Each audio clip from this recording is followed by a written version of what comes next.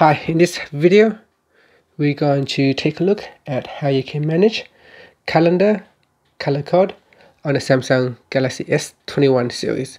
First, let's go back to your home screen by tapping on home key at the bottom of the screen. Then on the home screen, you want to swipe up to go into the app screen and then tap on the calendar app.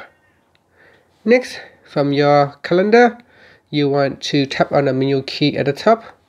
And then at the top here, tap on the settings button. Okay, in calendar settings, tap on manage calendar colors. And down here are all your different calendar coming from the different account. So to change the color, all you have to do is just tap on the color dot right next to the calendar. So you can see at the moment, the color that the calendar that is on the phone is in blue. I can tap on that. And here I can change it to say red or pink. And here I've got two different calendar from coming from Google. One is from this account here and one is from the family. So I can change the color there to say purple.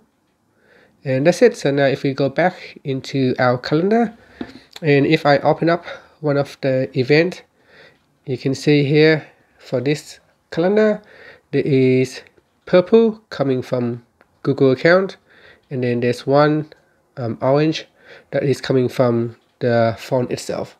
So that's how you can manage the calendar color code on the Galaxy S21 series.